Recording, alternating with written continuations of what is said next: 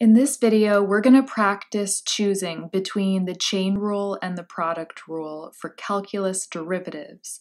So sometimes when you have a quiz just on one topic, you get on autopilot and you know exactly which rule to use because all the problems are the same rule. But then when you have the test on derivatives and it combines a whole bunch of different rules, it can be really hard to decide which one's the right one to use. So two of the most difficult to choose between rules are the chain rule and the product rule. So today we're going to practice a couple. Feel free to pause right here and try deciding for these 8 problems whether you would use the chain rule or the product rule. Okay, so let's get started. For problem 1, what you want to do is you want to look at the 2 main pieces of the function you're given, and you want to see if they can survive on their own. So the 2 main pieces are x squared and sine x. And when you cover up the other part, they're standalone functions that could be their own problem. So that means that these are glued together with a product, and so you would use the product rule for this problem. Okay, so for problem 2 now, our 2 main pieces of this function are the cosine and the e to the x. And if we cover up the e to the x and just look at the cosine, that's just a cos, it's just cosine but without any variable there. So that's actually not a standalone function. If we cover up the cosine part, we get e to the x, which is a perfectly fine standalone function.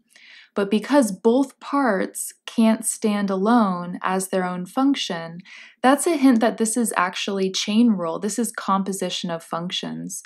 And so you have to use the chain rule.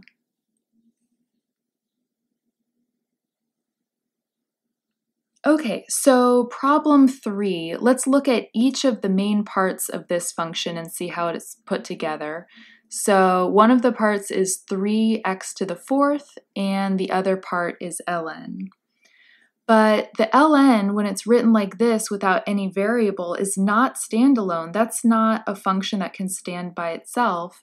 The 3x to the 4th is fine, but the fact that the ln is just an ln is a hint that this is actually a chain rule problem.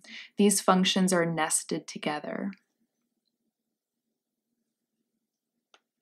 Okay, now problem 4, if we look at the 2 main parts of this problem, we have 12x and we have e to the x. And each of those actually is its own standalone function. So these guys are glued together with multiplication right there. So this is a product rule derivative. Problem 5. Now, the most common way to rewrite this problem would be with parentheses, where you have parentheses sine x to the 3rd outside of the parentheses. This is just another notation for that. And so your 2 main parts of this function are the sine x part and the to the 3rd power part.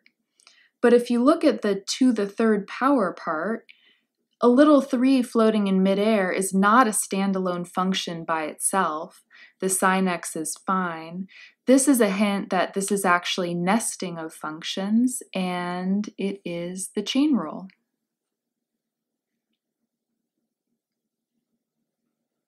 Okay, problem 6.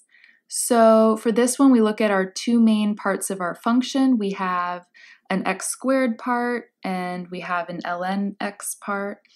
And in this case, unlike the previous ln problem, this guy is actually a full ln x. So this guy by itself is a standalone function, and the x squared is a perfectly fine standalone function.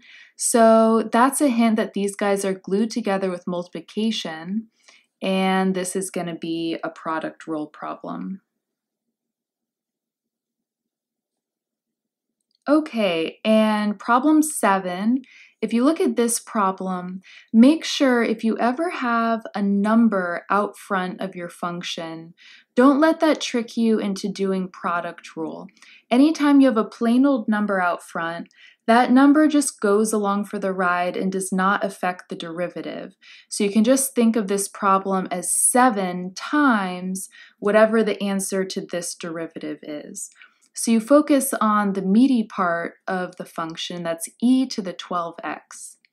The two parts of this guy are the e part, e to the something, and the tucked away part, which is 12x. 12x is a standalone function, but here we have e to the blank. That guy is actually a nesting of functions. So that's a hint that this guy is going to be a chain rule problem. And for our last problem, problem 8. For this problem, we look at our two main parts of this function, and we have a plain old ln, and we have a 2 minus ln x. And ln without any variables is not a standalone function. This part, 2 minus ln x, is perfectly fine as a standalone function. And so that's a hint that since this guy is not a standalone function, this has to be the chain rule. We have some nesting in that problem. Okay, so that's which derivative rule to use, product rule or chain rule, and how to tell the difference at a glance.